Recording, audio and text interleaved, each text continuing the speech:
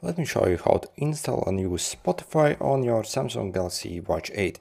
Before we actually install on the watch, make sure you have it installed on your phone that is connected to the watch, and also you have basically logged into your Spotify account on your phone.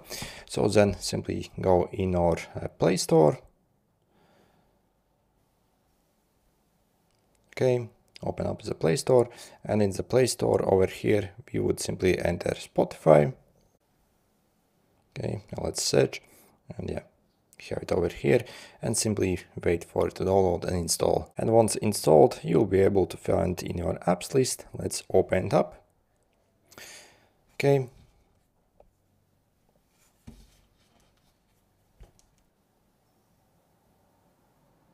As you see, if we actually have the app open basically on our phone and we are logged in, it will automatically log us in. So again, compared to the previous Galaxy Watch 7, 6 and 5, the process is way smoother actually on this watch. And let me show you how to control it. So you see you have the play and pause button, also you can go to the next song and also previous songs.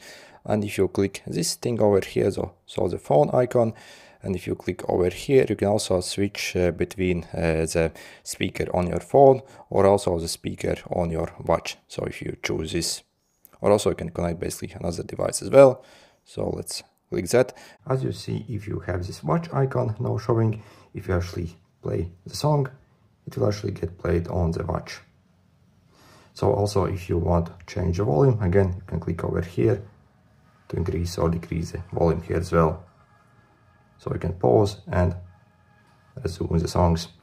Then if I swipe from the right side, by the way, also try to swipe around the center area. If you actually swipe from the very right side, actually your phone controls might actually take over. So again, basically at around like middle.